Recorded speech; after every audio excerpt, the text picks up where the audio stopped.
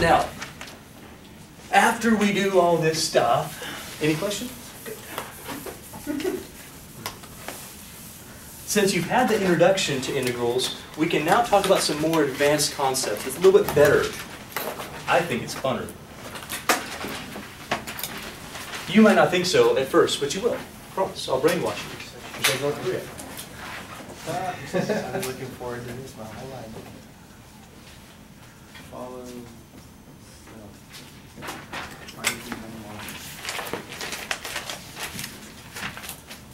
Integration by substitution.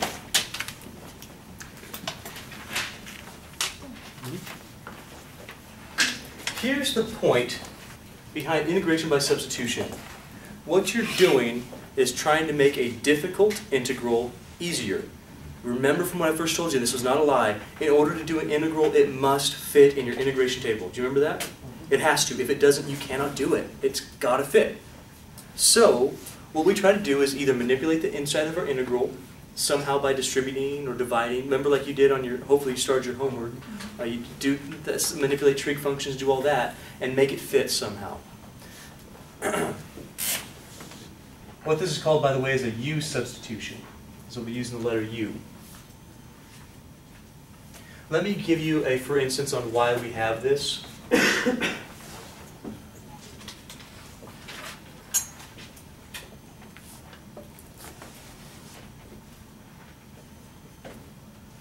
And it's all about this problem. Write down that problem, we'll talk about it in a second. But firstly, ladies and gentlemen, does that problem fit your integration table exactly like it is? No. No, it's got some parentheses, it's got some stuff being multiplied. Knowing what you know right now, how would you do that? Sure. And then it'd be fairly easy, right? It'd actually be very easy. How about that? They had a little bit longer. You could, right? You could, though. Yeah, it's still doable. You could FOIL it out 3 times and then distribute your 2x, and you could do it. There's someone with homework like that. Is that something you want to do? No. Only if you're crazy. That's when you don't do the homework. Yeah, that's when you go, Mr. Leonard, you failed me. You didn't teach me right. There's got to be a better way. And the better way is, this does not fit your integration table. For some of you who think this is possible, it's not. You can't distribute this in there. Okay, you can't do that. That's an exponent. The only thing you have to follow order operations, right? Exponents before multiplication. You have to do all that. I could teach you binomial expansion, but you'd be at the 50th row of Pascal's triangle with some pretty easy stuff, but still, it'd be longer than this board before you were done. Okay, it'd be crazy. Now, we're going to learn something different called integration by substitution. What it's going to allow us to do is substitute part of our integral for the letter U, thereby making a really hard integral really, really easy. You want to see how to do it? Of course, because it makes your life easier. I'm saving your life. I'm literally saving your life. That would take you like a year. It's going to take us 2 minutes. See, I've saved you however many minutes are in a year, minus 2. You're welcome. Here's your steps. The first thing you're going to do is pick U so that the integral is easier. I know that's vague. I know it's vague, but I'll give you some notes on that. You're trying to pick U so the integral is easier, not harder. Sometimes you'll pick the wrong U. It's okay. You'll know it in 10 seconds or less. Seriously. Pick U so the integral is easier. Not harder. Yeah.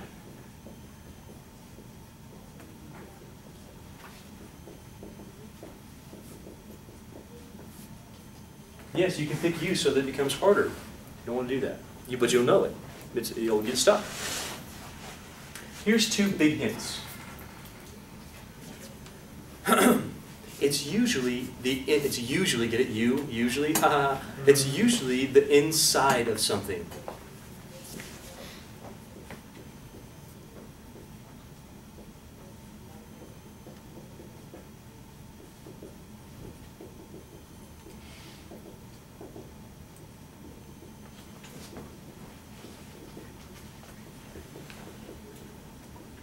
It's usually the inside of something.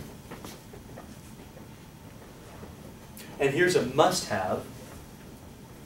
The derivative is somewhere in the integral. The derivative of your u is somewhere in your integral already. Okay? Disregarding constants. The constants don't matter. I'll teach you how to do stuff without constants. But the derivative, as far as the x's go, must be an integral.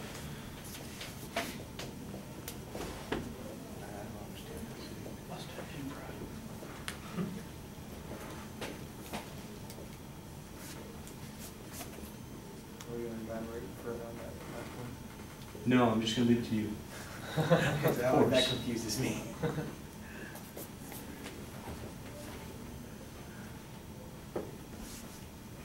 It's got to be an integral somewhere. Also make a note, this does not include constants. You don't really care so much about the constants. Tossed aside. Is that important?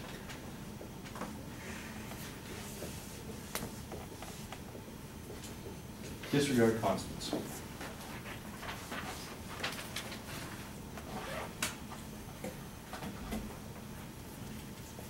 Second step, that's where all the work happens, by the way. Second step, third step, fourth step, very easy. Second step is we're going to transform our integral from x dx to u du. So translate our x's to u's, our dx's to du's. Remember how your d whatever has to match your variable?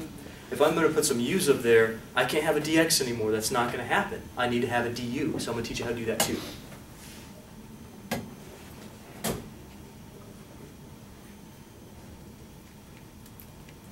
Transform something in terms of x dx to something in terms of u du. After that, it will be in your integration table. If it's not, you have to do another substitution or something else, or the integral is not possible using these methods. There are some that are not possible, and you can't do them. Or you can't do them with this, you need integration by parts, or a trig substitution, or it's got to be in a table. There's things that we can't do in this class, all right? Well, we get to skim the surface. Step 3 will be solve your integral, so do integral.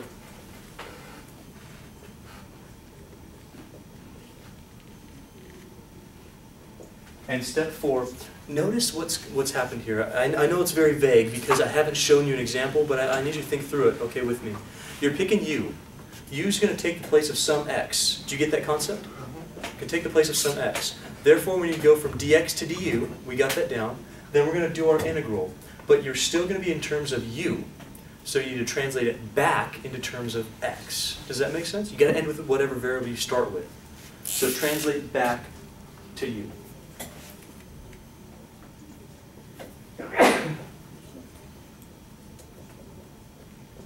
I think I said u, I meant x. Translate back to x.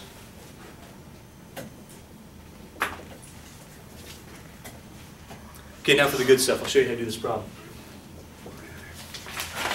Now, what's the bad part in this integral? What's the bad part? Is the 2x a bad part? Not really. What's the bad part? The 2 to 50. Probably this part, right? That part. Now, when you're doing a u substitution, oftentimes you don't pick the whole thing, you pick the inside thing. You cover it up and you go, okay, if this were a u, could I still take the integral? And then here's what you do. You go, if this was a u, can you take the integral of u to the 50th? Absolutely. So don't take this as your integral. Take just, I'm sorry, as your u. Take just this little part. Here's why you take just that little part. You're going to have to take a derivative of this. You have to. So you want something where you take a derivative and it doesn't completely jack your problem up because you're going to have to put it back in your integral. Here's what we're talking about. I'm going to pick usually the inside, and it has to be such that the derivative is in your integral somewhere. So, derivative of this. You can do the derivative of that, right? Yeah. Take the derivative of that. What is it? 2x. Is 2x in your integral? Yeah. It's going to work. You know it's going to work. If it's not, Now, if this was your u, your derivative would be 50 x squared plus 1 to the 49th power times 2x. Is that in your integral? No, that would be the wrong way to go. Here's why it has to be in your integral. You're going to see this in about 45 seconds.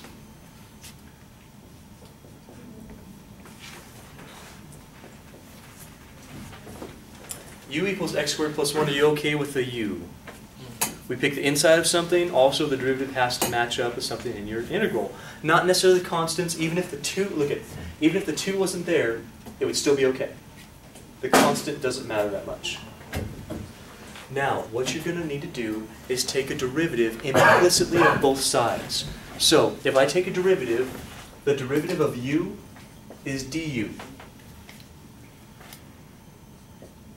The derivative of this side is what? 2x. 2x and dx. By the way, here's why, if you want to know the why, because it looks weird right now. I guess most teachers don't show it this way, but I'll show you. If you took an integral with respect to x, what you get is du dx equals 2x, right? Solve for du.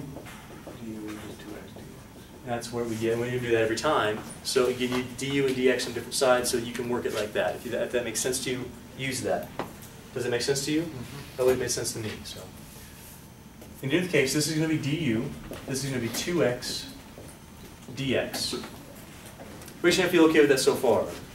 Now, here's the cool part.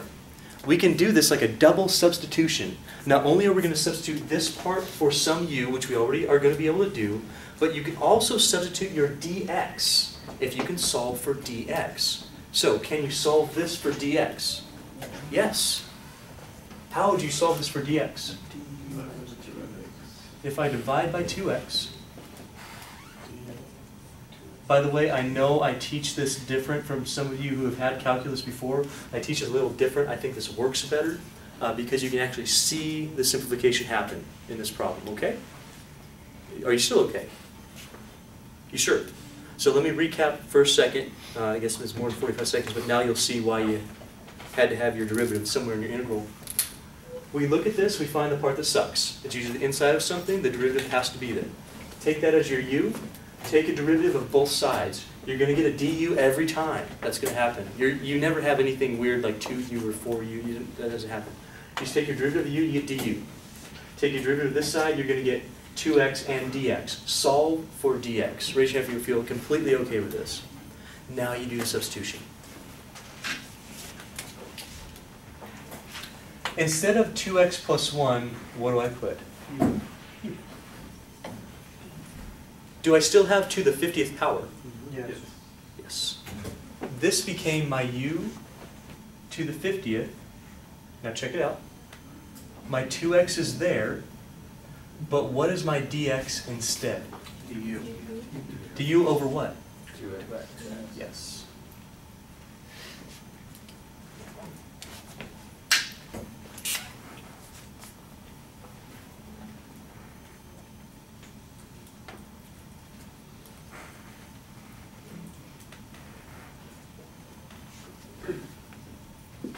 U, 50th, 2x, dx. You got it? Hey, look at the 2 x's. Is one on numerator, one on denominator? This is basically like writing this. It's basically like writing 1 over 2x du, like that. Your 2 x's are gone. Gone. Integral of u to the 50th du. Notice how we have to have, this is important, this is why I make you guys write the d. Some people do integrals, they don't write the dx, they don't write the du. Do you see why you have to have that? It tells you what variable you're integrating with respect to. So if you didn't change to du and still had dx, this is not possible. You can't do it. So we had to change that. We had to write the du. Now can you take the integral of u to the 50th? Everybody should be able to do this. What is it? U to the first over 51. Perfect. Actually pretty easy. And? Let's see. Let's see. Right now we're here. We're here. We translated. We're right here. You got to translate back into x. You see, we start with x's. We're now in terms of u. How much is your u?